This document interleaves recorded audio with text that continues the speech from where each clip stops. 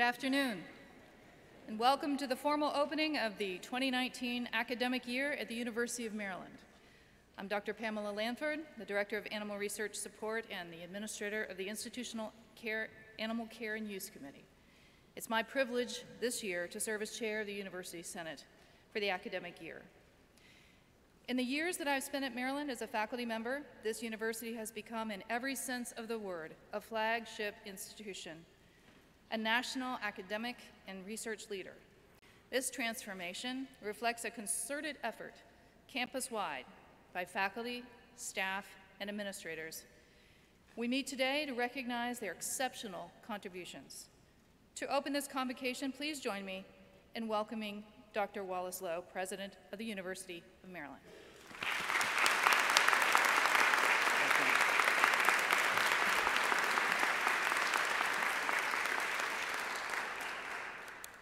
Thank you, Dr. Lanford, for serving as Chair of the University Senate. Thank you for your exceptional leadership of shared governance at the University of Maryland. And to all of you, welcome to the 2019 Convocation ceremony, when we honor and we celebrate the contributions and the accomplishments of our colleagues on the faculty and the staff for research, teaching, and service. This is a very meaningful ceremony because it reminds us that this institution stands on the shoulders of very, very dedicated colleagues performing the missions of this university that makes this university one of the great flagship universities of the country. We will begin by recognizing distinguished service by our colleagues, and to present the President's Distinguished Service Awards, I call on the Vice President for Administration and Finance, Carlo Colella, who is a TERP engineer, and he's been here forever.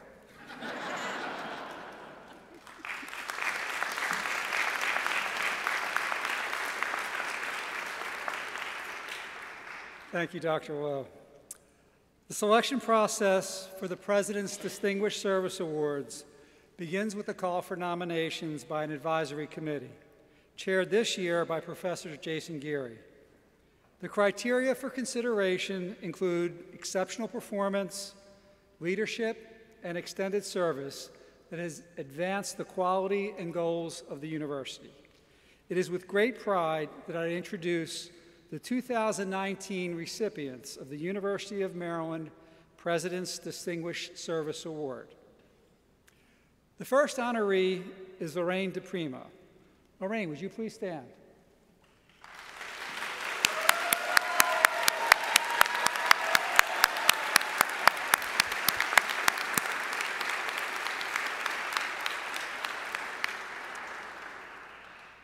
For more than 35 years, from her vantage in student affairs, Ms. DePrima has been a campus force for improvement, efficiency, and modernization. Many conveniences we now take for granted began with her, such as the campus travel and procurement cards. She also introduced the use of credit cards in campus retail and expanded Terrapin Express campus-wide. Known by coworkers for her collegiality and coordination skills, she has also earned the affection of the students she works with. Dr. Loh, it gives me great pleasure to present to you Ms. Lorraine DePrima for the President's Distinguished Service Award. Congratulations, Lorraine.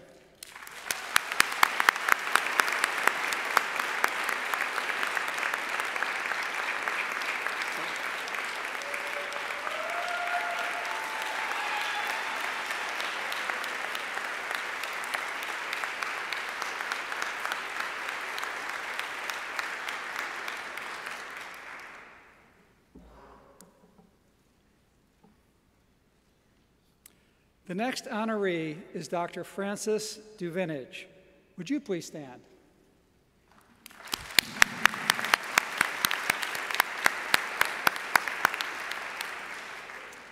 Quietly, methodically, for 11 years, Dr. Duvinage has revolutionized Maryland undergraduates' pursuit of scholarships and international awards.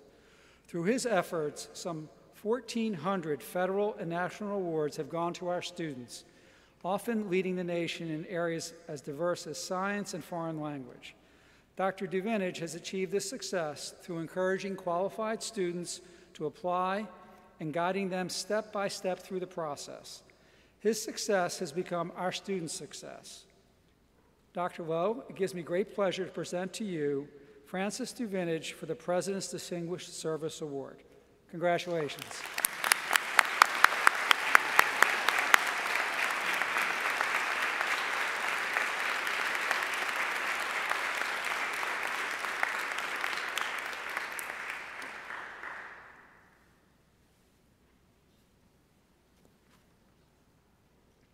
The next honoree is Ms. Dolores Jackson.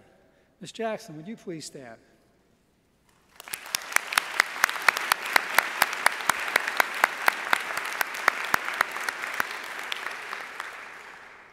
An Executive Director of Administration for the Department of Chemistry and Biochemistry, Ms. Jackson plays a critical role in its success. A mover and shaker, she outfitted the 9 labs in the Edward St. John building on a tight schedule and shepherded work renovating older labs and classrooms. A force for modernization and efficiency, she has generated an elegant molecular structure for the department and has taken special care to strengthen the bonds linking faculty, staff, and students, often sponsoring opportunities for growth and development. Dr. Lowe, it gives me great pleasure to present to you Dolores Jackson for the President's Distinguished Service Award. Congratulations, Dolores.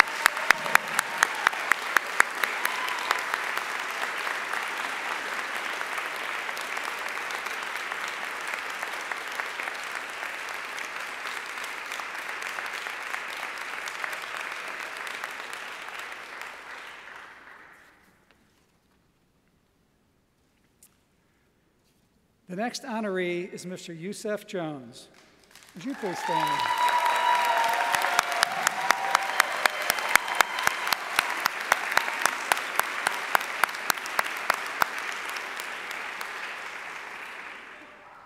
Mr. Jones is the epitome of dedication and service to our community. He lives on campus as part of an after-hours team providing emergency repairs, often volunteering to work overtime to allow colleagues to spend more time with their families. Complex or routine, he approaches the task proactively and with a seriousness that often helps diffuse anger. Now a foreman, he takes special care in training his colleagues. Yusef is just the kind of person this award seeks to recognize. Working behind the scenes, he quietly raises the quality of life, contributing to our success. Dr. Lowe, I am extremely proud to present to you Mr. Yusef Jones for the President's Distinguished Service Award. Congratulations, Yusef.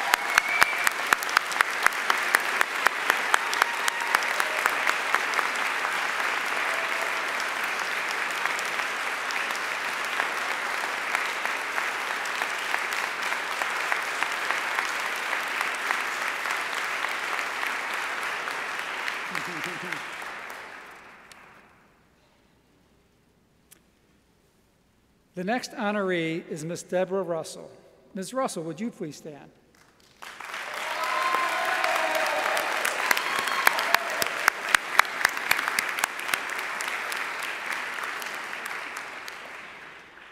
For 40 years, I think that's almost forever, Ms. Russell has been the kind of team player you want on your side. Now the Director of Human Resources for Athletics, she graduated from Maryland and never left. She extends that same kind of loyalty to her colleagues, carefully fostering a respectful workplace where each of us can thrive. Deborah carries that same dedication into the community as when she ensures that leftover department food goes to a homeless shelter. Dr. Lowe, I'm extremely proud to present to you Ms. Deborah Russell, the President's Distinguished Service Award. Congratulations, Deborah.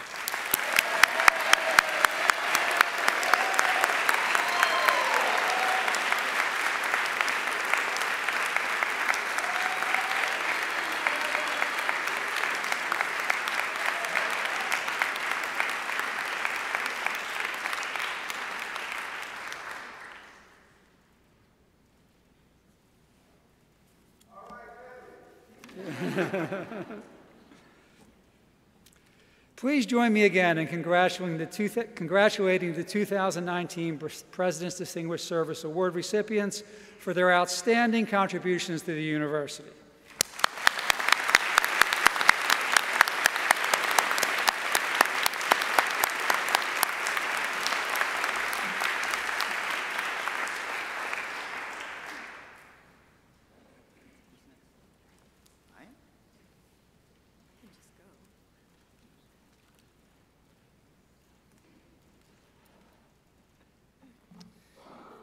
Our provost tells me that I'm up next. So, oh yes, I need to introduce our provost, Mary Ann Ranking, Senior Vice President and Provost, and she will recognize this year's distinguished scholar teachers, also our distinguished university professors, and the Kirwan Prize winners. Mary Ann.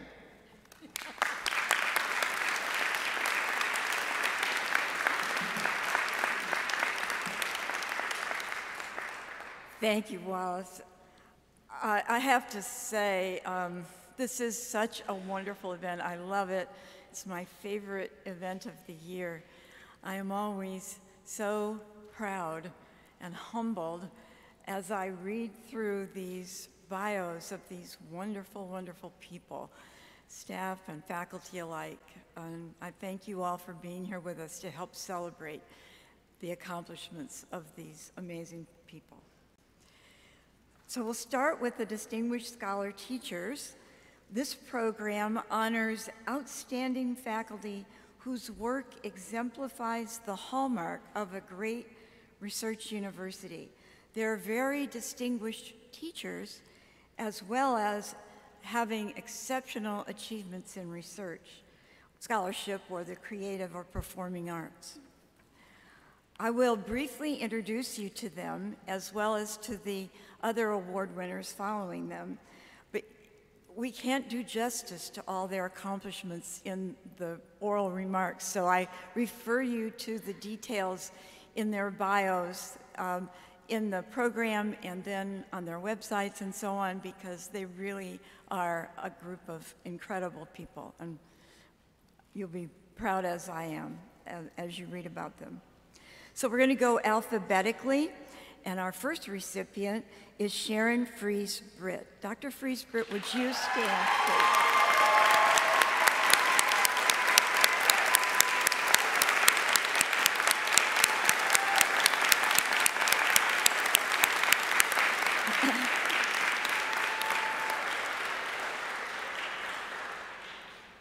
This is a very remarkable woman. As a researcher, Dr. Fries-Britt has conducted highly influential work on ways to make the academic environment more inclusive and supportive for underrepresented minority students and faculty, particularly in STEM fields. She is part of a national task force commissioned by the American Institute of Physics to address systemic underrepresentation in that field. She co-authored a compelling case study of conditions at the University of Missouri in 2015 when racial incidents rocked that institution. Her work has garnered more than 2,000 citations. A devoted teacher, Dr. Fries-Britt applies lessons from her research to help her students succeed. The Association for the Study of Higher Education has recognized her as Mentor of the Year. And as the first African American in the College of Education to rise from assistant to full professor, she stands as a great role model for her junior colleagues. The university is proud to recognize Professor Fries-Britt for her exemplary contributions as a scholar and a teacher. Please come forward.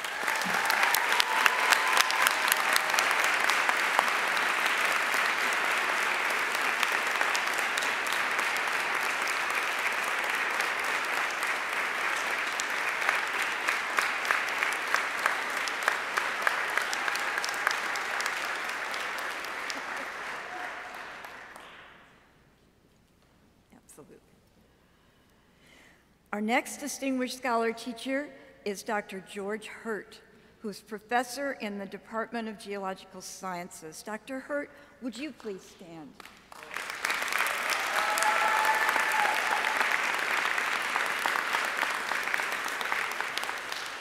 Dr. Hurt is particularly effective at merging research and teaching. He is an international leader in the measurement of forest and land use changes using satellite imagery. And he approaches teaching as nurturing the next generation of research leaders. His students say that he cares deeply about them and never misses an opportunity to teach. Dr. Hurt serves as research director for NASA's Carbon Monitoring System and co-chairs a World Climate Research Program study on land use changes.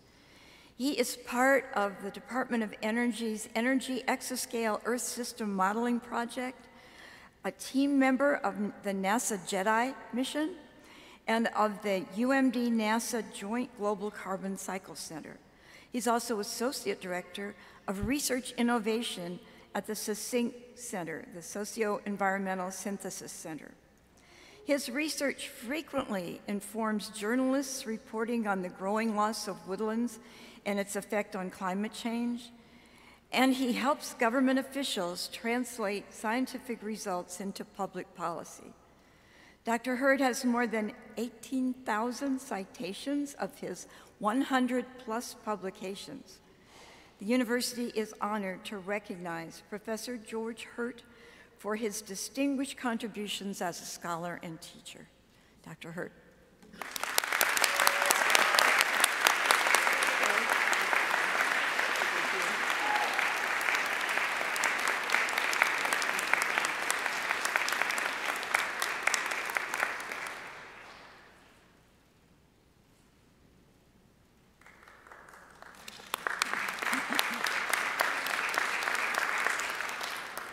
The next distinguished scholar teacher is Daniel Perry Lathrop, professor of physics and geology, and a member of the Institute for Research in Electronics and Applied Physics, among other things.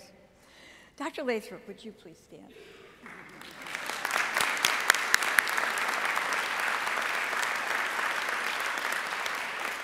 Dr. Lathrop's scientific inquiry and teaching transcend the usual disciplinary boundaries. It's hard to tell whether he's a scientist or an engineer, a geologist or a physicist or something else altogether.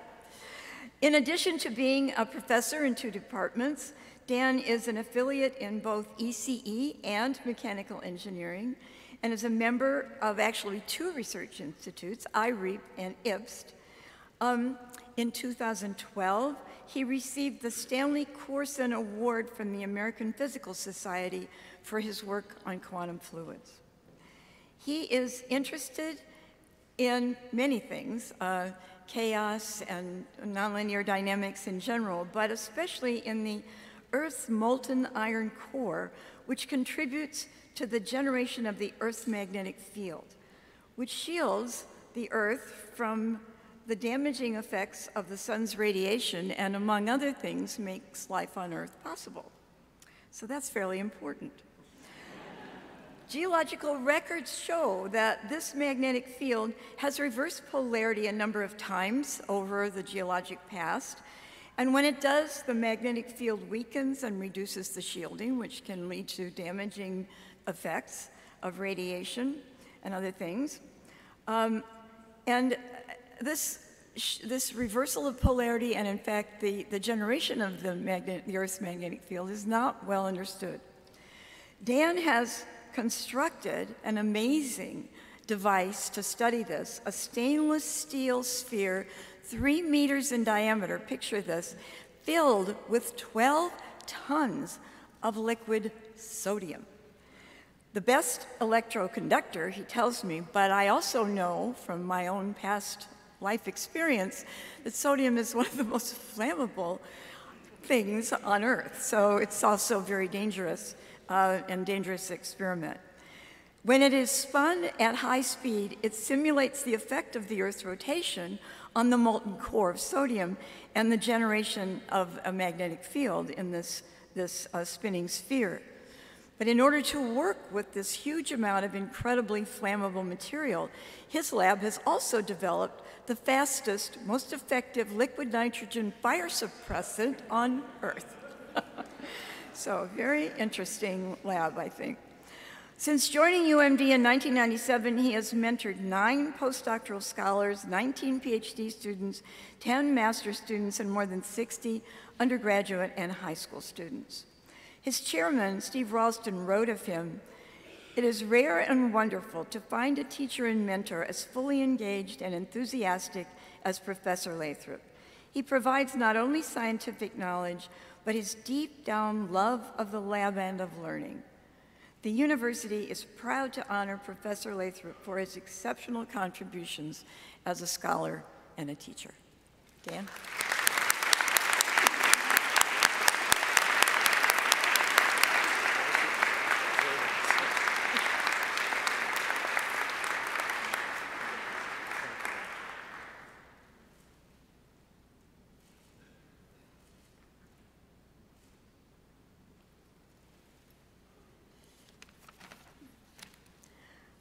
Our next scholar-teacher recipient is Dr. Derek Richardson, professor in the Department of Astronomy.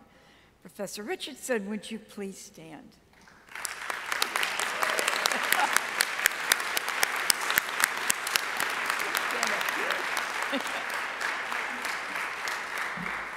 Dr. Richardson is a theoretical astrophysicist and a leading scholar in the formation of planets, asteroids, and other astral bodies. How is it, you may ask, that Jupiter-like exoplanets, I'm sure you've asked this many times, sit far closer to their star than the gas giants in our solar system, like Jupiter and Saturn and so on? Dr. Richardson determined that they formed at great distances and then migrated closer in. Now, there's probably more to the story than that, but you'll have to talk to him to hear it. Derek has taken a leading role recently in NASA's program to study how to save the Earth from, remember that movie, what's his name?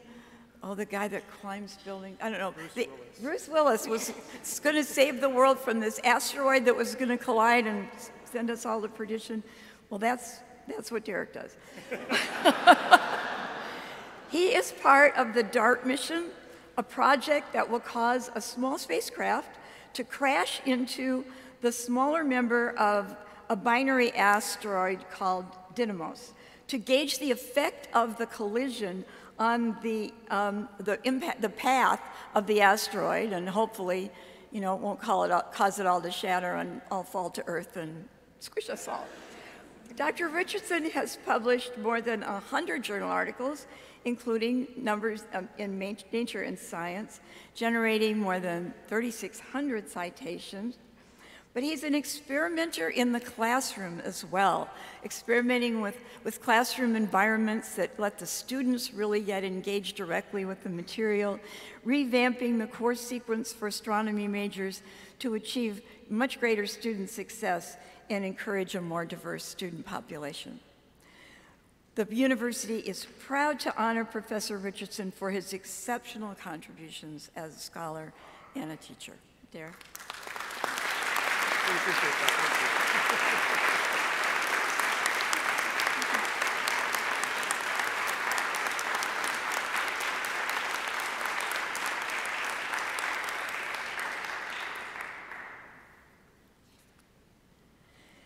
Please join me once again in congratulating these wonderful new scholar teachers. They will all present, so you can go and hear more about this Jupiter deal.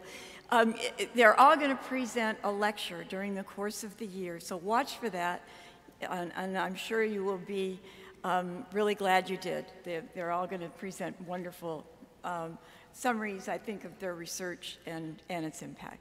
So once again, please join me in thanking these terrific people.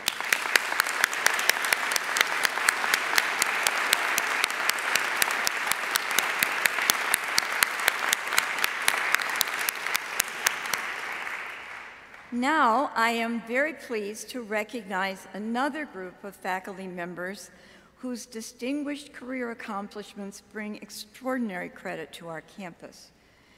In the past 39 years since this award was instituted, only 110 faculty members have been honored as University of Maryland Distinguished University Professors. It is my pleasure to present to you our 2019 Distinguished University Professors. And we have more this year than ever in my history as provost in a single year. So this is really a wonderful feast of achievement, really. So our first recipient is Dr. Patricia Alexander, the Jean Moulin Professor of Literacy and a distinguished scholar teacher in the Department of Human Development and Quantitative Methodology. Dr. Alexander, would you please come forward?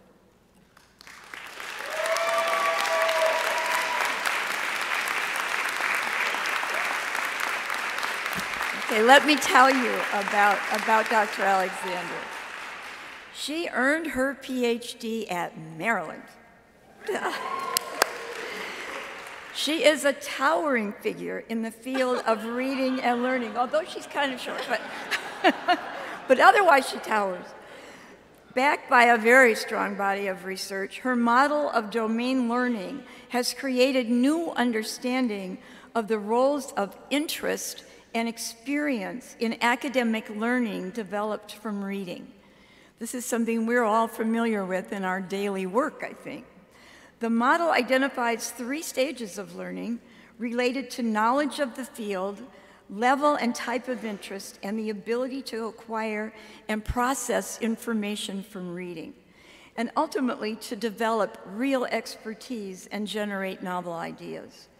The model helps guide effective approaches to teaching, and Dr. Alexandra has called for teachers to develop tasks in learning environments that support students' engagement in knowledge building by reading with interest, rather than simply information management, which you see an awful lot of today. She often shares her work at national conferences and serves as a journal editor. Her work has been cited more than 21,000 times. As a researcher, teacher, and mentor, Dr. Alexander has had a profound influence on her discipline, her students, and her colleagues. The university is honored to bestow on Dr. Alexander the title of Distinguished University Professor.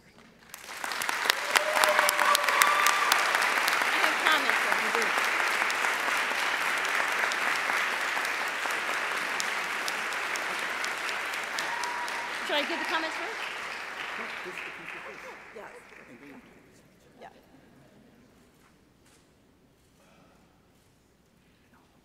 Oh, thanks. They give us the privilege of making a few remarks, so if you will let me.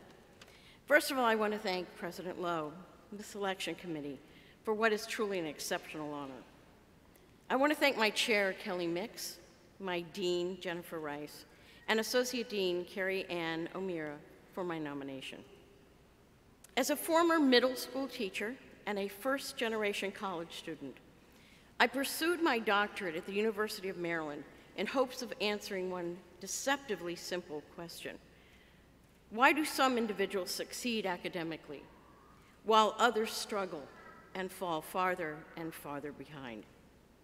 This is fundamentally the question that guides my research today, and that led to the model of domain learning, or the MDL.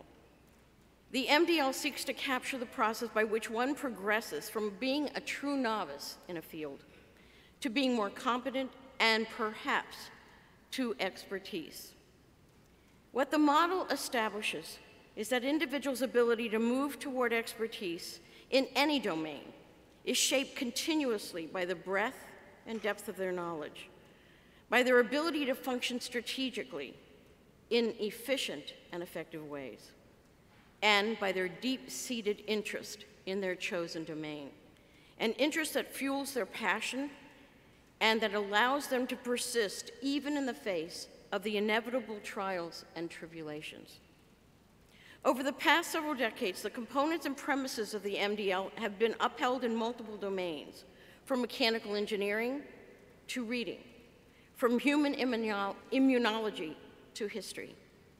However, what I recognize today, as I am named a distinguished university professor, is that there is yet one more factor not accounted for in the MDL that is critical to determining who will ultimately become an expert in his or her domain and who does not. Significant others who make the journey possible, bearable, and worthwhile. Yes, you see, what I want to acknowledge today is that no one successfully travels the path to expertise or to become a distinguished scholar, university professor alone. And there are significant others I wish to recognize who have shaped my journey. My parents, who are humble, hardworking people who never attended a college in their lives, and who never really understood what it meant to be an academic, but who never failed to make me feel loved and supported. My mentor at the University of Maryland, the late Ruth Garner, who showed me that what it takes to become a scholar. My son John, who sacrificed so much as the child of a single parent striving to succeed in academia. And his family, my daughter-in-law Karen, who, by the way, happens to be one of my former students, and who is herself an endowed chair at Penn State. And my two remarkable granddaughters, Lauren and Paige, who simply loved me for being Gaga. That's Gaga. And I was Gaga before Gaga. Okay. The other significant group who have contributed so much to my success is my academic family, my current and former students, and my adopted students, my beloved colleagues, and my collaborators, several of whom are here with me today. Without their inquisitiveness, their intellect, their industry, and their insights, and without their abiding care and emotional support, I would not be receiving this honor today. To you all, I say thank you.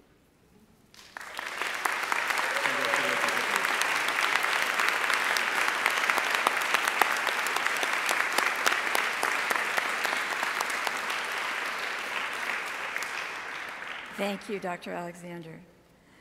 Dr. Sean Carroll, professor in the Department of Biology, would you please come forward?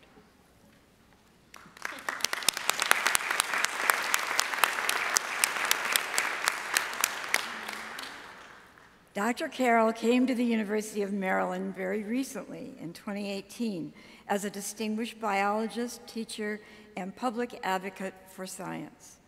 His colleagues describe him as one of the pioneers of contemporary evolutionary developmental biology. Sean studies the evolution of physical diversity in animals. He has shown that it often stems from the regulation of common genes rather than from major changes to the genes themselves.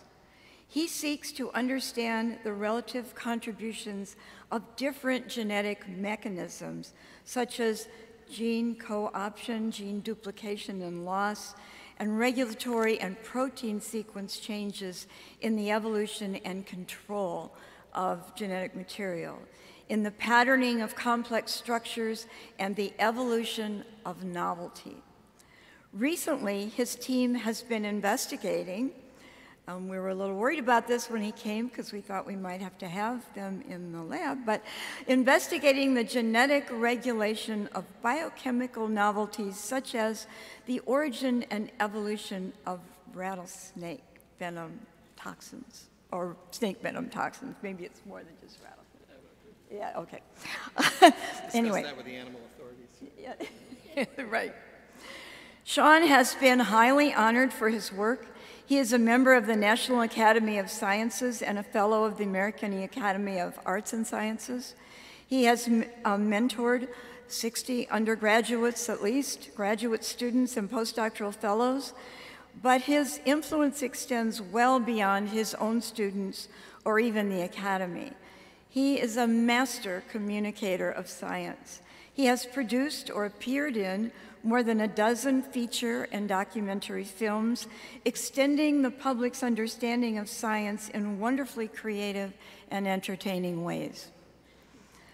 He heads the educational arm of the Howard Hughes Medical Institute, and in that role has been leading a major effort there to incentivize the improvement of STEM education in U.S. universities.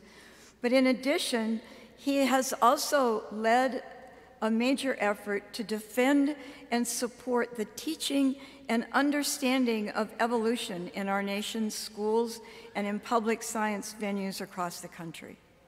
He is a true hero of science.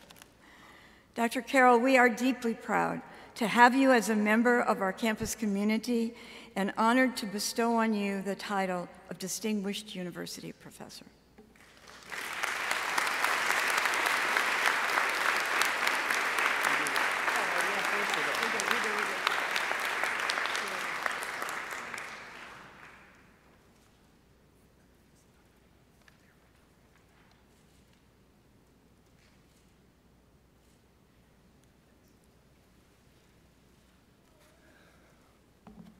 Well, thank you very much, Mary Ann, and thank you to the university.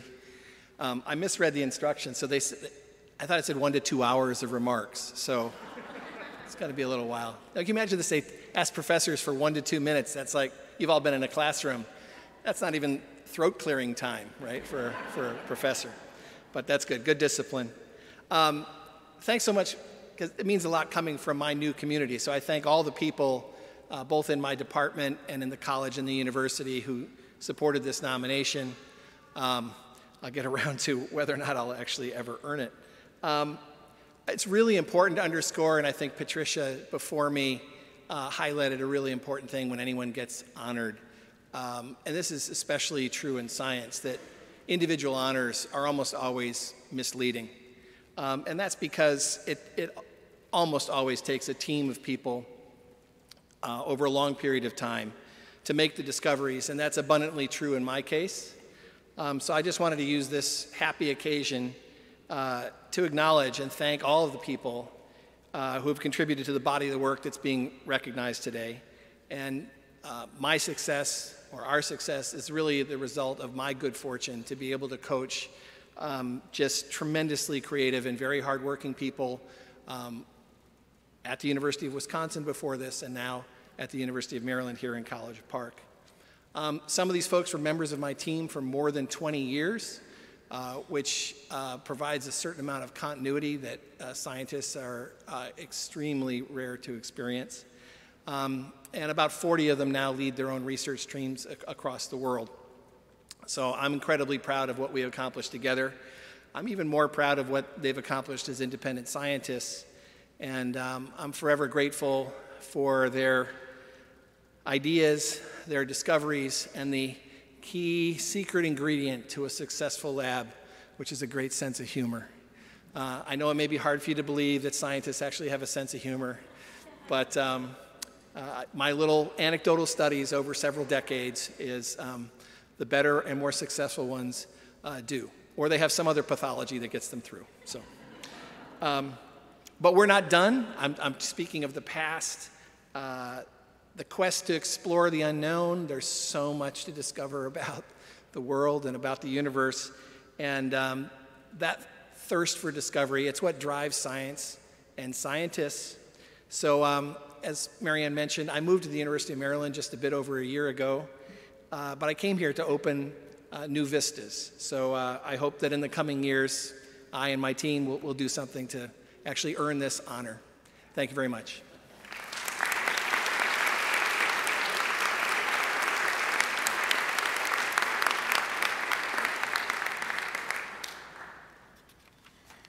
Our next recipient is Dr. Albert Pete Kyle, professor in the Department of Finance. Professor Kyle could not be with us today, but I'll tell you just a little about him anyway in his absence. He's a profoundly influential economist, responsible for seminal work in the field of market microstructure. Often called the Kyle model, his work analyzes pricing in financial markets, particularly when some of the participants have special or insider knowledge. His 1985 paper on the subject has more than 10,000 Google Scholar citations and has had practical applications for policymakers for decades. More recently, Pete has developed insights into smooth trading amid market microstructure invariance. I'm not sure what that means exactly, but Dr. Kyle came to Maryland in 2006, and when markets collapsed in the 2008 crisis, his expertise was in high demand. He counseled the Securities and Exchange Commission and the Department of Justice, among others. He will receive his plaque upon his return to the campus. Our next recipient, Dr. Francis Lee, professor in the Department of Government and Politics, would you please come forward?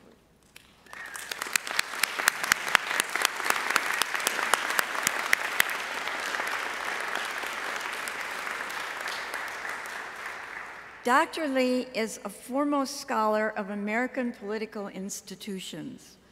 These are such relevant people here we're reading about. She's just amazing. She has made the most of our proximity to the nation's capital because she researches the dynamics that have gradually immobilized Congress. Her 2009 book, Beyond Ideology, was the first academic work to define the role of partisanship in the US Senate voting behavior. It has been cited over 400 times. An award-winning writer, her seminal textbook on Congress is hugely popular on US campuses. And she edits also the Cambridge Element Series in American Politics and the Chicago Studies in American Politics, and recently co-edited Can America Govern Itself? A very good question. This summer, the Library of Congress appointed her its inaugural chair in congressional policymaking, an opportunity for her to research legislative bargaining and negotiations. The university is honored to bestow on Professor Lee the title of Distinguished University Professor.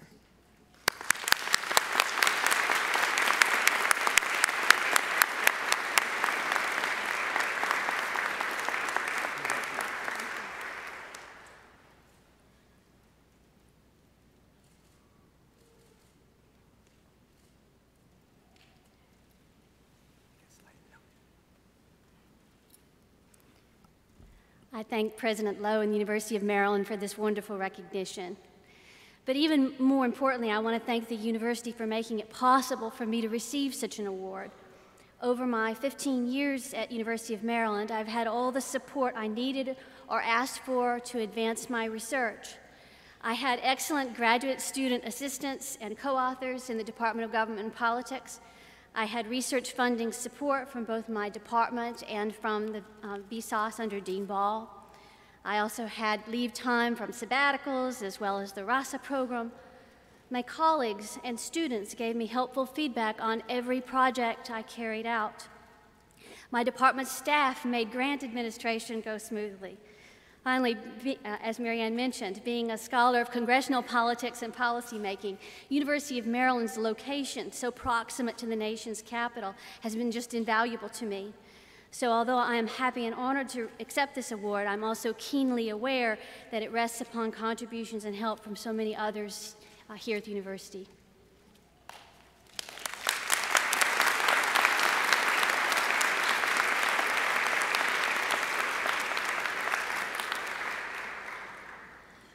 Dr. Mark Leone, professor in the Department of Anthropology, would you please come forward?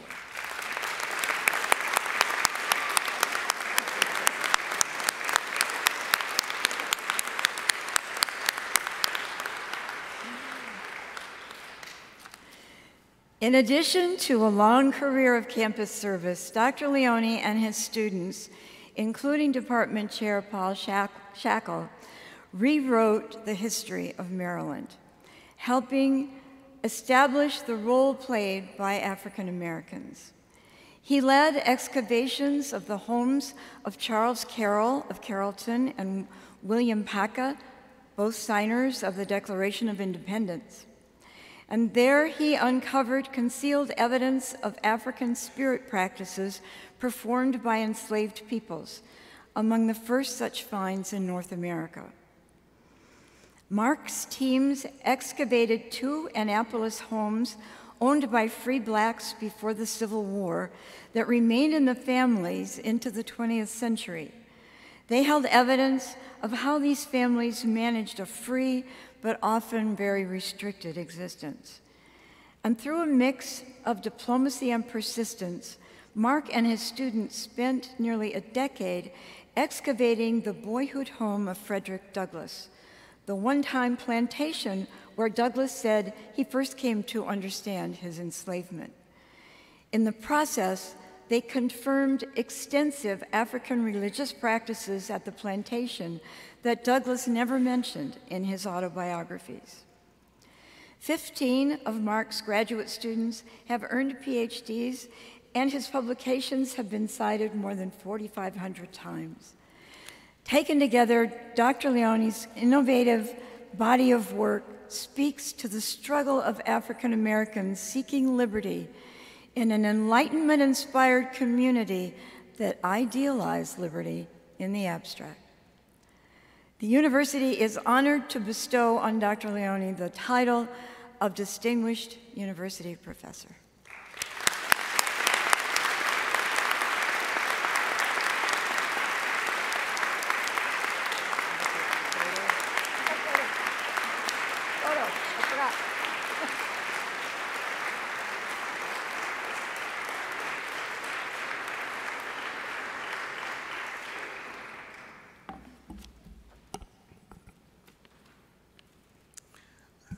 Thank you all. President Lowe, Provost Rankin, Vika, my daughter, Damien, who's 2.5 and putting up with a lot, my grandson, Chris, my niece, Sarah, my sister-in-law, Peggy, an awfully good friend, Paul, Barbara, Michael, and my own wonderful students who have also put up with an awful lot, but who cared to come.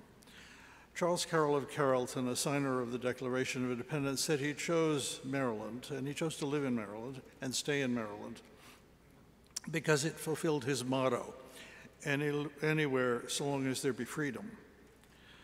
There is an irony, to say the very least. As a Catholic, he could not run for public office or worship at the time of the Revolution. He fought for a greater degree of freedom, which then got enshrined in the Bill of Rights and the First Amendment. Freedom also remained elusive for the many slaves, the very large number of enslaved peoples who supported his vast, vast estates. He was one of the very richest, if not the very richest man in Maryland. They, too, wanted religious independence. They left behind hidden religious remains that helped me and my students achieve a new understanding of Annapolis and of Maryland's history.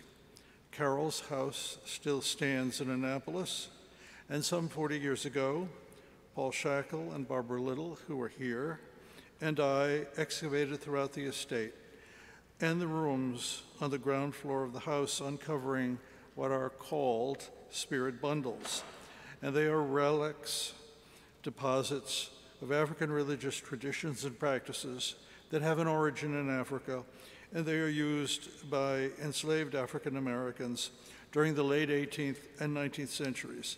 And these were, to put it mildly, in all probability, put there without the knowledge of the people who owned these people. They hid these religious items so that no one would interfere with their African and Christian beliefs held simultaneously. This discovery was one of the first of its kind in North America that was recognized as such. We as a group of people, scholars, went on to find many other examples of these practices in Annapolis and at White House on Maryland's Eastern Shore. In the 18th century, African Americans blended these traditional African beliefs into their early Methodist Episcopal and African Methodist Episcopal churches that flourished here in Maryland, throughout the Eastern Shore, and well beyond. Our scholarly task remains how to understand how all of this is connected, and it is difficult to see. I mention the motto of Charles Carroll and the religious independence he and enslaved people sought to highlight my own affection for our institution and for Maryland as a whole. His motto is, in fact, I believe, the University of Maryland's and the state of Maryland's, despite that piece of thing on the escutcheon which nobody can understand, which is our official motto. I do not believe Carroll invented the motto.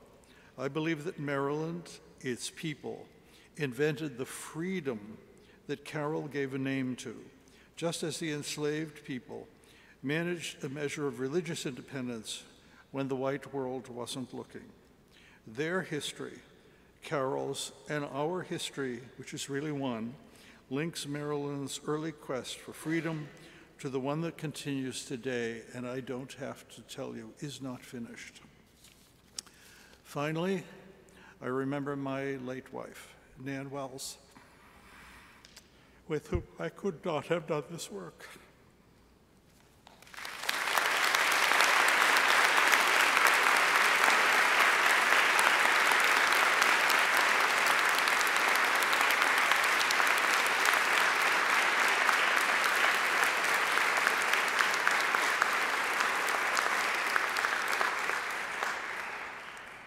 Dr. Ming Lin, Professor and Chair of the Department of Computer Science and the Institute of Advanced Computer Studies, would you please come forward?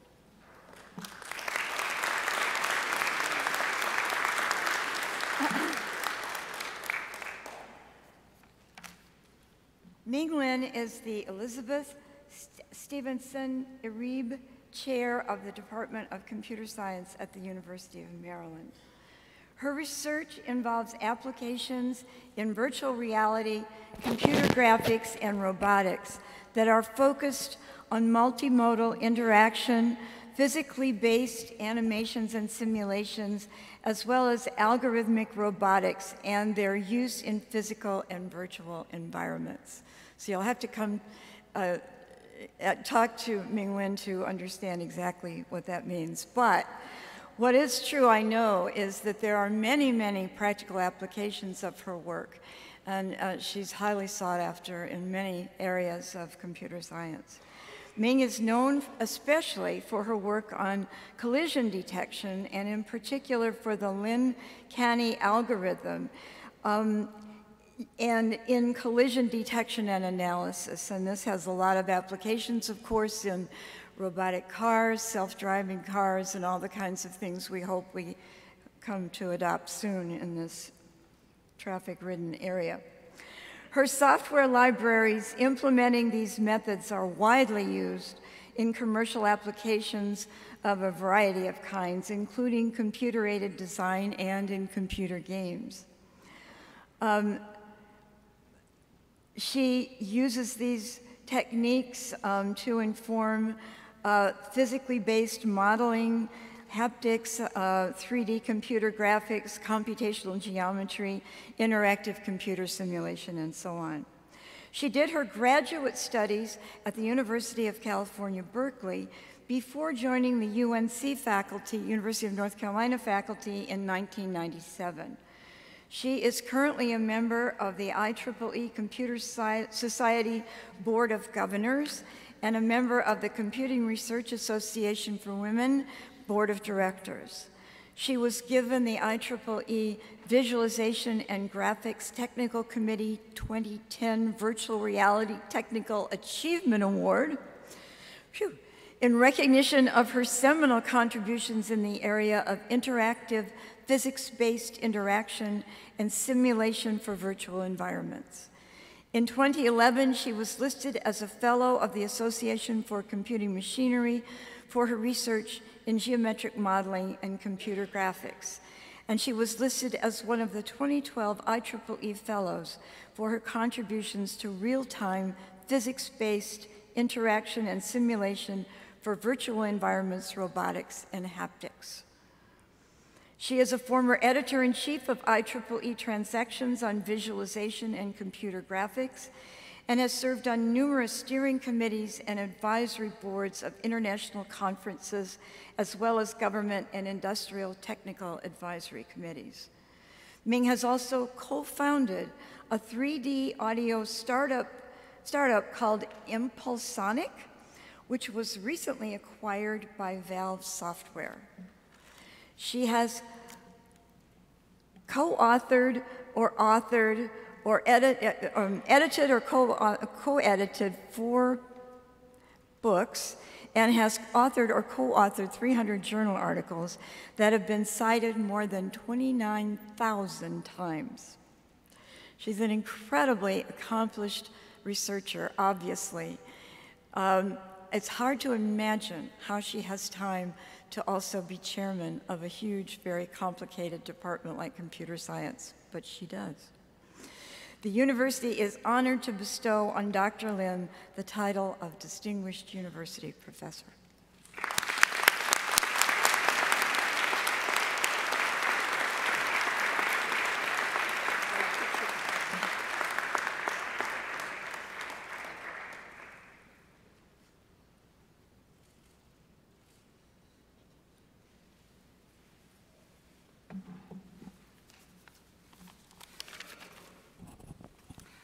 Thank you, President Lowe. Thank you, Provost Rankin, and also the DUP Selection Committee for this recognition, and also for Dean Varshney for the support and nomination. For the last couple of decades, my pursuit of physically based and physically inspired multimodal interaction with the virtual world has been deeply influenced by a classical paper, Evan Sutherland's vision on the ultimate display. That is to serve as a looking glass into a mathematical wonderland, constructed in computer memory to serve as many senses for human user as possible. I have been very, very fortunate to work with some of the most brilliant minds in the pursuit of this vision of ultimate display. And this recognition speaks to much about their work as for mine. So I would just like to take a few seconds to thank them here, because really this recognition, it's not just about my work, but about the work of my collaborator and most importantly, my students. So I do want to first of all thank my former advisor, John Kenny at Berkeley, for his support and guidance and for allowing me the flexibility and the freedom to set my own research agenda and chart my own path. Much of my research, like most of us in academia, would not be possible without my students, colleagues, and collaborators throughout my career around the world. And I just want to thank them, just take a few seconds to thank them and shout out to them. Even if they're not all here, but I think it would be just nice for me to call out their name. I want to thank John Cohen, Stefan Gocha, Eric Larson, and Chris Pananki for developing the first sets of interactive collision detection that has been widely used in industry around the world. I want to thank Miguel Tadui, Arthur Gregory, for co-developing the first sets 6-degree of haptic rendering algorithm, especially Miguel, who put up with his advisor and co-authored 2 books with me. I also want to thank Bill Baxter, Vincent Scheib, Jeremy Wendt for developing the first generation of physics-based virtual pen media that is currently available on your desktop system. You just didn't know. to Nikunj Raghuvanshi, Ziming Ren, Ye, Will Moss for interactive physics-based sound synthesis and sound propagation system that are used in millions and millions of copies of games being played in many living rooms right now. Also to Kelly Ward and Susan Fisher for bringing our research on hair simulation into Disney's first animated film on hair, Rapunzel. And to also a whole bunch of extremely fun group of grad students and postdocs that I have worked with, Stephen Guy, Yor Vandenberg, Sean Curtis, Rahul Narang, Abhinav Golas, Jason Sewell, Sachin, and Amnish Su, for our joint work on collision avoidance algorithm, which Marian has mentioned, and for bringing them into the future of autonomous driving. Lastly, I want to say that it takes a village to raise a kid. It takes generation of family to get a DUP. I want to thank my husband, Dinesh Manocha, for putting up with me for many, many crazy hours over the years, and for often being the first one to recognize the potential of my work before anyone else. I also want to thank my parents, most of all, for not just encouraging me to pursue what I want to do, but also being our portable nanny for many years. They travel with us to help us with our kids, so I really, really appreciate that. You know, the love of parents didn't stop when you grow up. They continue. Still with me today. And I also want to thank my daughters for excusing me if I'm missing their birthday from time to time due to my travel for work. And finally, to thank the funding agency for paying the bill for all this work. And also the startup company as well. I do want to say that I look forward to decades of fun research. One of the biggest pleasure of being in an academic environment, doing research and teaching, is the continuing ability to interact with brilliant minds and young minds and be able to learn from them as much as we teach. So I also want to thank University of Maryland College Park for giving me the opportunity to be here, and it is also a great honor and great pleasure to be leading the Department of Computer Science here, and hopefully we'll be doing something great in the next couple of decades. Thank you.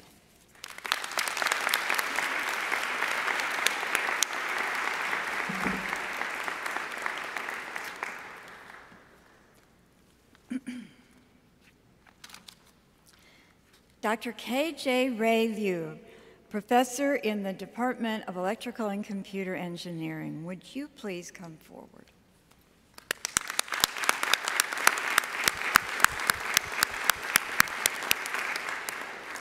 Dr. Liu's pioneering work in signal processing has solved seemingly impenetrable problems and opened new technological possibilities. Among his international recognition, his research was featured as one of 7 technologies that IEEE, the world's largest technical professional organization, believes will dramatically change the way humans interact with machines. He has won the University of Maryland's Invention of the Year prize 3 times.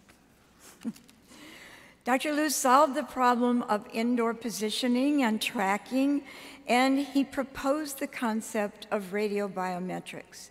He founded an award-winning company delivering wireless AI. He has maintained a high profile in his discipline, serving as editor-in-chief of Signal Processing Magazine and president of the Signal Processing Society.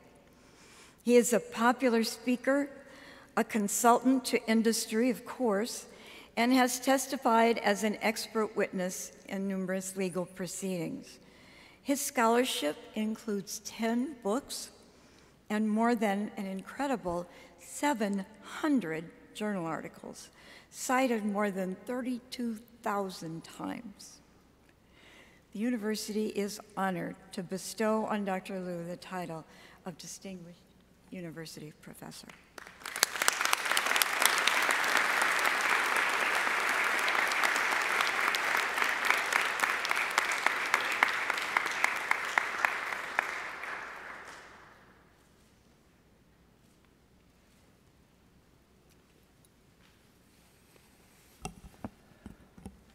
First, I would like to thank all the students and colleagues who have been working with me in the last 30 years. Without them, I would not be standing here.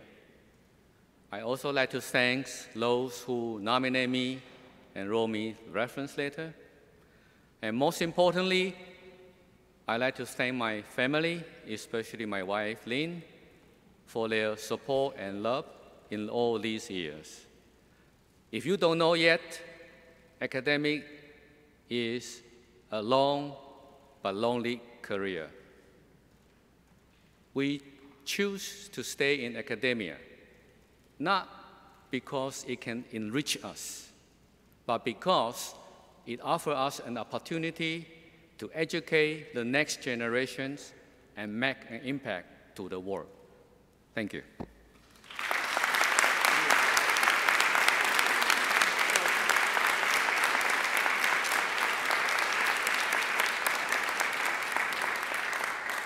Thank you, Dr. Liu. Dr. Sally Simpson, professor in the Department of Criminology and Criminal Justice, would you please come forward?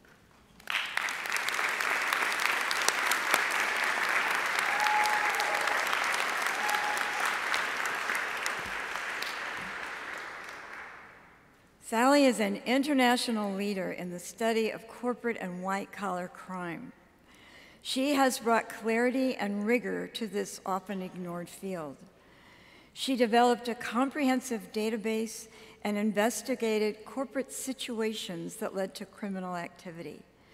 She has also studied methods for preventing or controlling white-collar crime, including corporate self-regulation and legal sanctions. Sally helped found and currently directs the Center for Business Ethics, Regulation, and Crime, the first venture of its kind to formally link business with criminology in an academic environment. Through CBERC, UMD seeks to scientifically confront, assess, evaluate, and develop best practices at the intersections of business, ethics, regulation, and crime. Dr. Simpson's scholarship also probes gender and crime. She and colleagues are developing a database on imprisoned women and the circumstances surrounding their offenses. Sally's scholarship includes 2 books, 3 edited volumes, and 60 articles and book chapters. She has received numerous honors for her work, including the Lifetime Achievement Award from the National White Collar Crime Center. She is the incoming president of the American Society of Criminology. The university is honored to bestow on Dr. Simpson the title of Distinguished University Professor.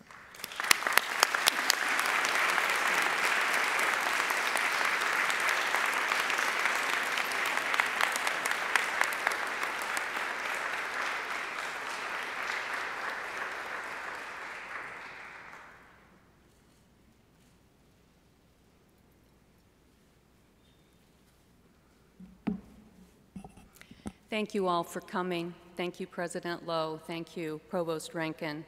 And thank you to my husband, who is here, and members of the faculty of Criminology and Criminal Justice.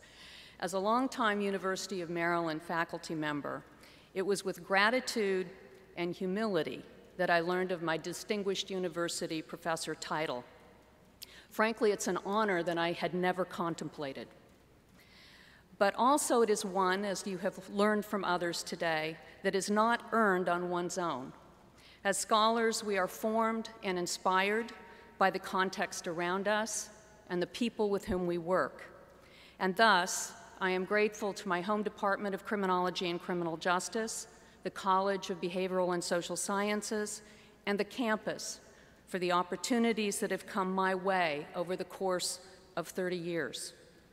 This is particularly true given that my chosen field of study, corporate crime, is not readily amenable to conceptualization, counting, and measurement. And yet, it is in this problematical space where I have labored my entire career, for which I have been recognized. So the moral to this story is, study what excites you and do what you love. Thank you.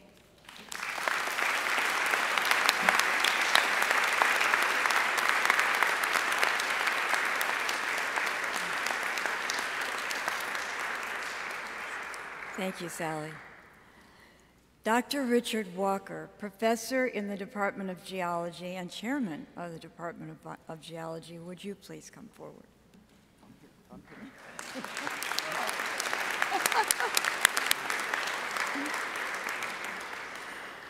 Dr. Walker is an internationally acclaimed geochemist. His research focuses on the origin and evolution of the solar system and the geological history of our planet. Using geochemical markers, he traces things like the evolution of the Earth's crust and mantle, the origin of our moon, and the chronology and chemical evolution of early solar system materials. These studies include application of short and long-lived chemical chronometers based on radioactive decay, and research on isotopic heterogeneities in meteorites and other astral bodies. For example, within the first 150 million years after our solar system formed, a giant body, roughly the size of Mars, struck and merged with the Earth, blasting a huge cloud of rock and debris into space. This cloud would eventually coalesce and form our moon. Dr. Walker and colleagues used ratios of tungsten 182 in the Earth and the moon and showed that the Thank you, it's complicated. The mass of material created by the impact that ultimately coalesced and cooled largely resulted in the formation of our moon. And this was an alternative to a couple of other theories that you can ask him about. Richard said, this result, the moon result, brings us one step closer to understanding the close familial relationship between the Earth and the moon. We still need to work out the details, but it's clear that our early solar system was a very violent place. It's cool. Among the honors Dr. Walker has received are an Alexander von Humboldt Fellowship and the Clark Medal from the Geochemical Society. His scholarship includes more than 200 articles in journals, including some in Science and Nature, cited more than 17,500 times. And he, too, has time to be chairman of a department. The university is honored to bestow on Dr. Walker the title of Distinguished University Professor.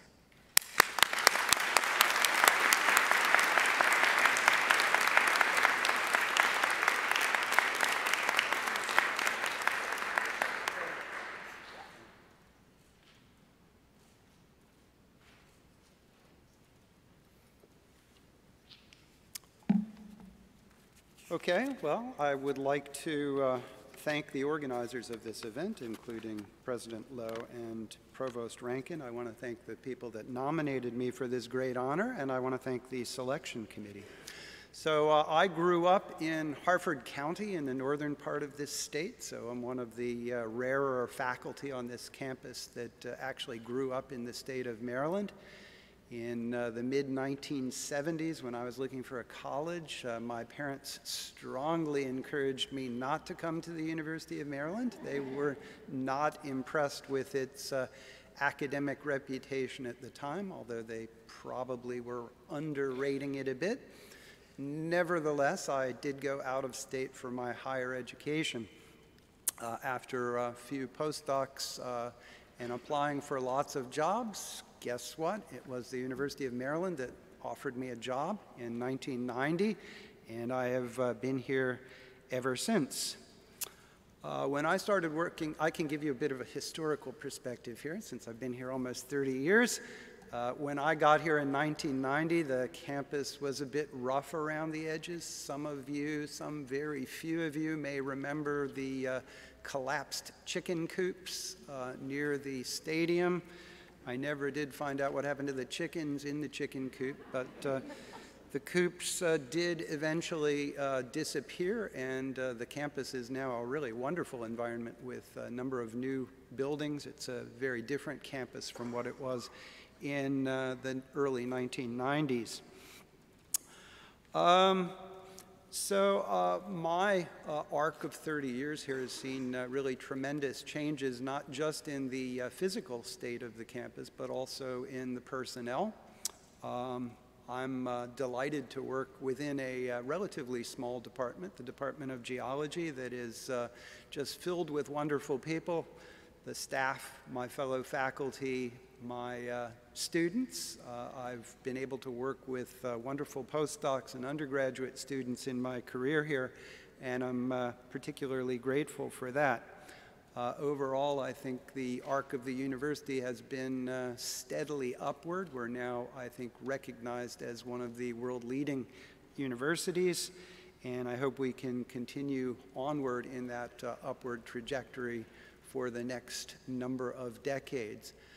The last thing I want to say is you're probably not listening to me, but instead wondering where I got this cool hat.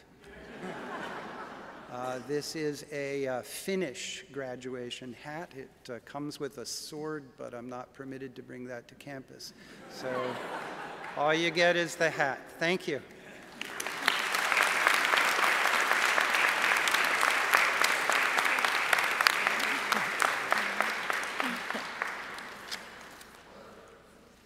Please join me in a big round of applause for all the 2019 Distinguished University Professors and their outstanding contributions.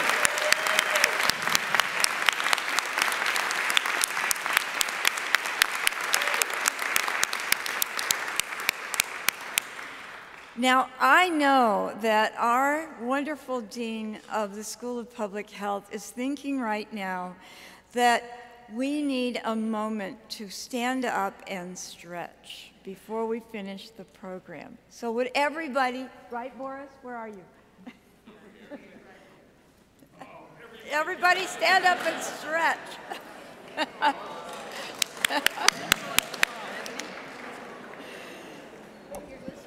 Sitting is the new smoking, I'm told.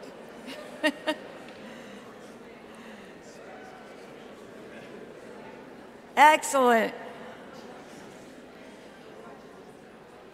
Good, thank you all.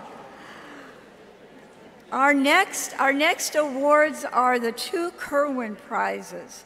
And these are just wonderful, wonderful prizes. They were established by the great friends of this university, Britt Kirwan and his late wife, Patricia Harper Kirwan. They were established to honor extraordinary faculty research, scholarly, artistic achievements, and exceptional contributions to enhance the quality of undergraduate education.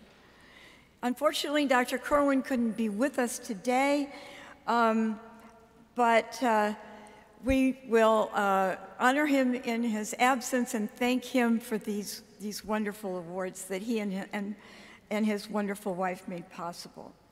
The Kirwan Faculty Research and Scholarship Prize recognizes highly significant work completed within the last 3 years. And this year's recipient is Professor Yuhang Wang of the Department of Chemistry and Biochemistry. Dr. Wang, please stand. Where are you? There you are.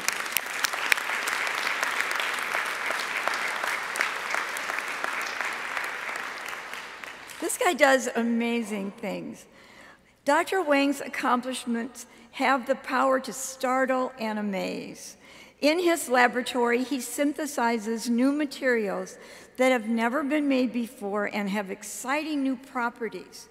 And he does this by harnessing the techniques and tools of nanoscience and nanotechnology, work he describes as both painstaking and creative. He has created carbon nanomaterials for use in bioanalysis, energy storage, and quantum information. And media around the world paid close attention when he recently reported the development of a fabric that warms or cools wearers as needed. The potential commercial applications of this material are enormous. Among Dr. Wang's many honors are a National Science Foundation Career Award in Chemistry. His scholarship includes 121 publications and over 7,400 citations. and he has maintained steady research funding from several federal agencies through his whole career. The university and the prize committee take great pride in honoring this estimable body of work. Dr. Wang.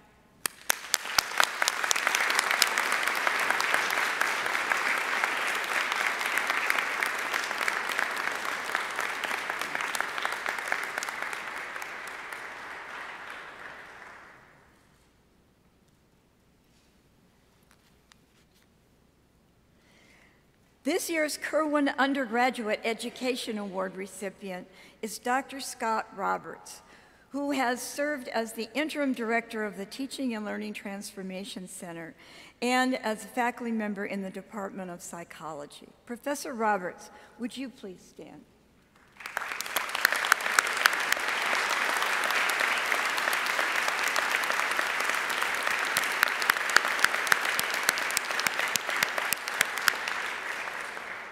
I have to say, this is a special pleasure for me because Scott has taken over the leadership of the Teaching and Learning Transformation Center since Ben Peterson's departure as director there and has done a fabulous job. He's also a wonderful teacher. He imbues his teaching with this special sense of urgency and mission, as he does all his work. He begins his courses by urging students to avoid shortcuts and summon their best, and he gives them his best. Scott is highly innovative and directs the university's, as I say, Teaching and Learning Transformation Center, but he's also served within that center previously, helping colleagues adapt new technology and challenge traditional assumptions about teaching and learning. As a graduate student at Maryland, he launched a teaching climate survey that influenced undergraduate courses in the psychology department, and this became a model for other disciplines on campus.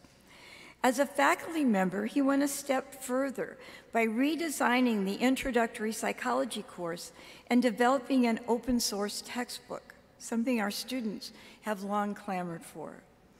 He also developed a popular one-credit course with the Career Center, The Psychology of Getting Hired, something many people could use.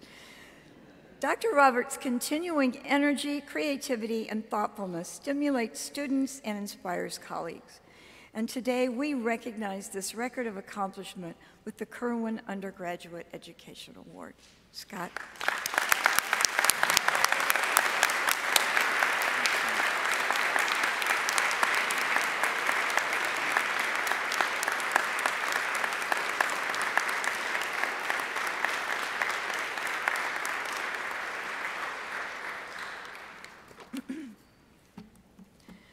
Dr. Lowe.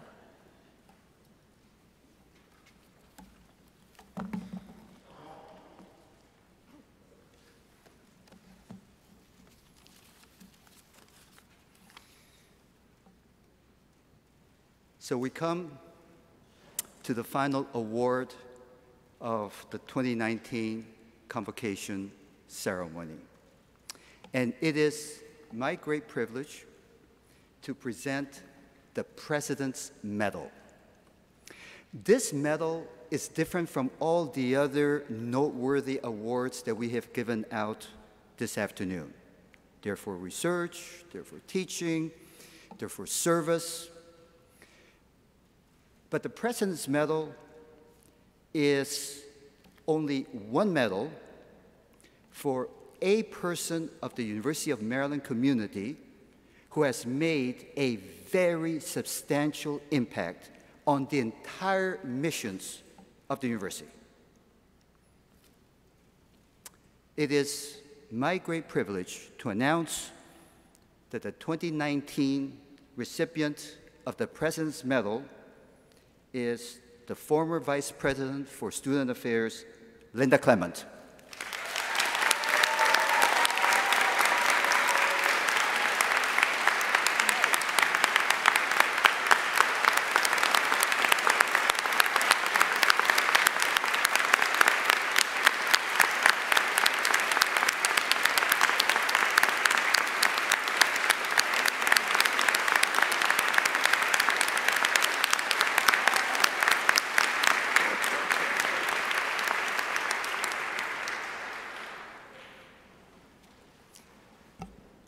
Given that response from the audience, no further comments by me are necessary.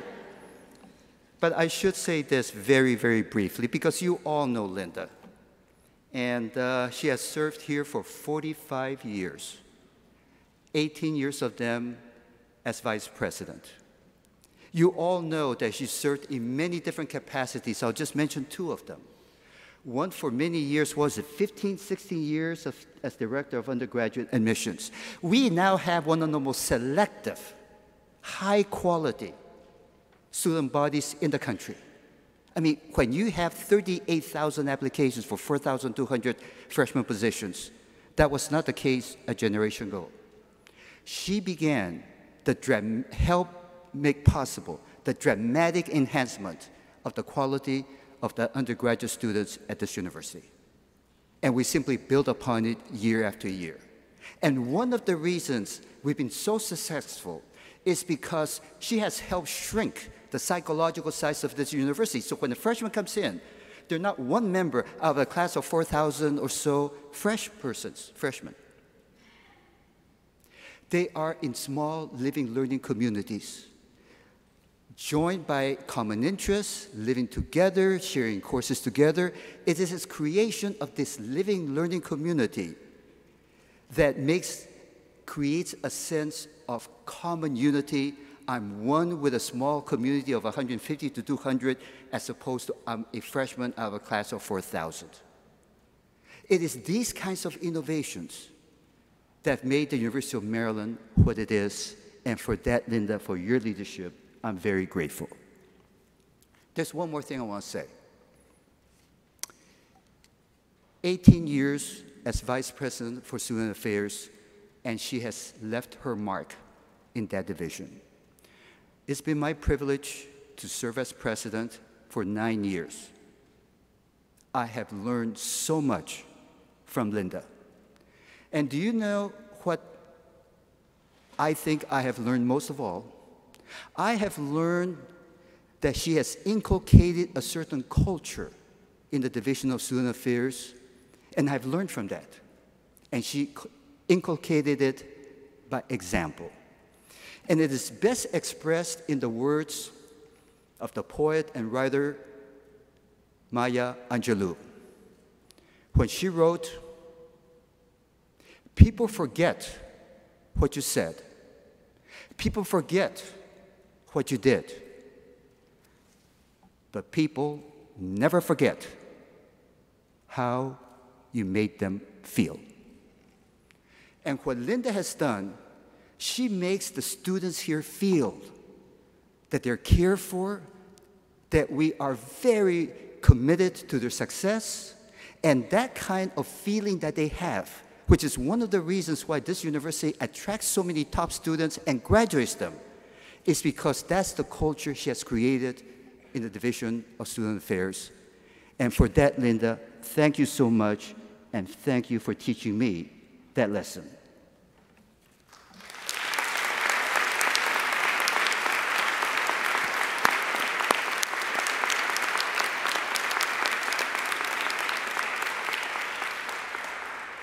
Before I turn it to Linda for some final remarks, I just want to make one final comment. As you know, she just stepped down about a couple of weeks ago. But last year, the National Association for Student Professionals, the primary national association of people in the field of student affairs, they awarded Linda the highest honor of that association, the Award of Excellence. They awarded her that because they said in the award that she has helped create one of the finest divisions of student affairs in American higher education. That's what she got it for. And they also noted she is the soul of the University of Maryland. Linda, thank you for your years of service. We shall miss you greatly, but the legacy you live will be here forever.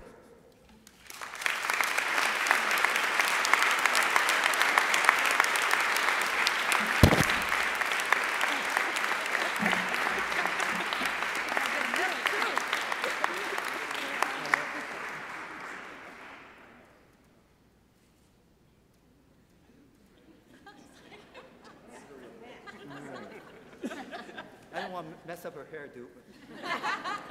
And we need to take a photo. Okay, there we go.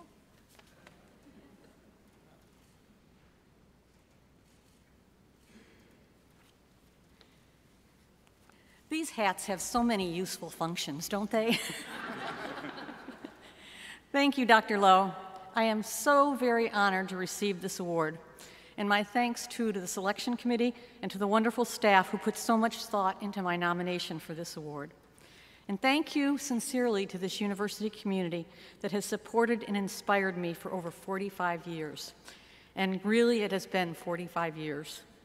Since I announced my retirement last February, and people began to realize how long I had been here, so many people have asked me why I chose to stay at this university for over 4 decades. I've reflected on this question a great deal during the past 6 months. Barbara Walters, a renowned journalist, once offered a relevant piece of advice. She said, "Follow your bliss. Decide what you really love to do and that you would do even if you didn't get paid." Well, I have had a career here at the University of Maryland chock full of bliss, and I mean it sincerely. Every day I've worked closely with people in student affairs whom I admire, people with engaged minds and very big hearts. I see how their work counseling a student, advising student groups, preparing food, or driving a bus, and so many other roles and services contribute to the safety, the well-being, the learning and development that takes place each and every day at this university. I am so grateful to have worked closely with such talented and generous people, and that is why I stayed 45 years. What makes this place even more special is the generosity and ethic of care that extends well beyond the Division of Student Affairs. Relationships in this community are strong and deep, and that's why we are all better equipped to serve our students. It is astonishing to me, truly astonishing, that in my career here, people all across this campus who I asked for help always pick up their phones, always respond immediately and affirmatively to my requests. I can't name all the hundreds of people who assisted me over the years, but I want to give you an idea of the wide array of people in this network that exists.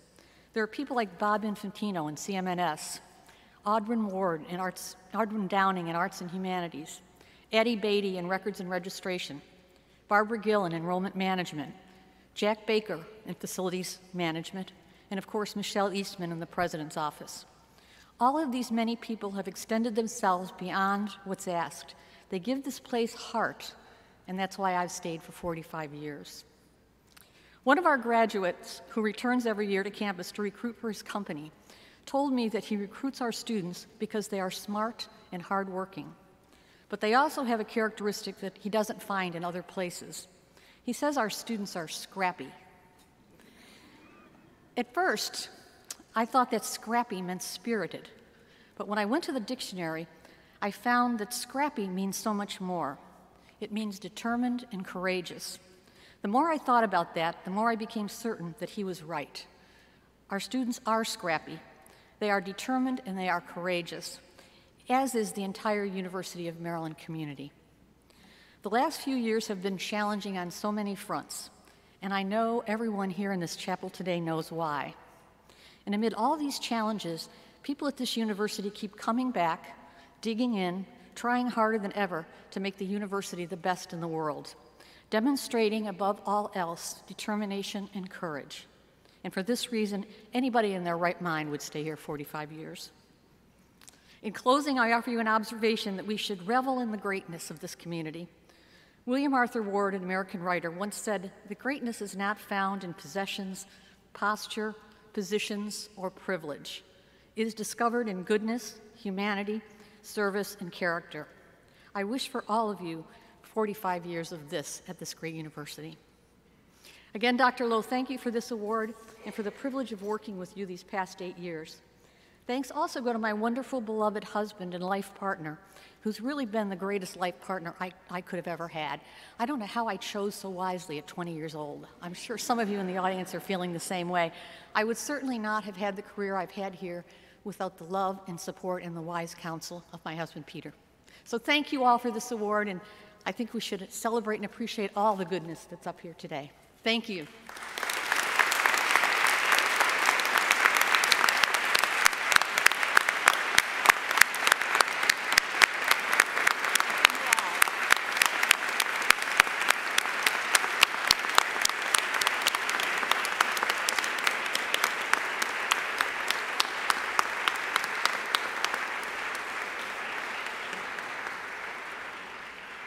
I would like to conclude today's convocation by giving thanks to 3 times. First, thank you all for being here to celebrate and support these people who have given so much of their lives to this university, and we have recognized them today, so thank you for coming. Secondly, I want to thank Jason Geary, the director of our music school, he and the members of the committee. If they're here, would you please stand up to be recognized? If not, we shall recognize you in absentia. There they are. Thank you so much.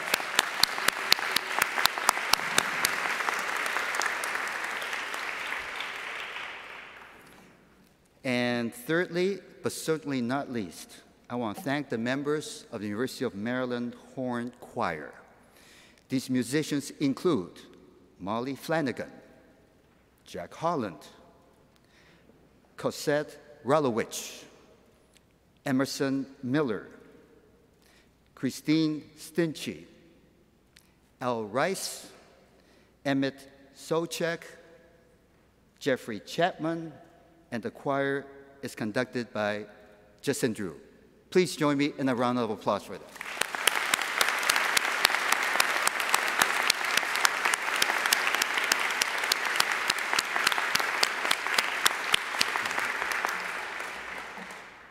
Finally, you are invited to join all of us in the reception immediately following convocation. It's in the chapel garden. And the chapel garden is the garden next to the chapel, correct? In which direction? This way, that way? That way. Thank you. And so please stand for the recession as the University of Maryland Horn Choir plays.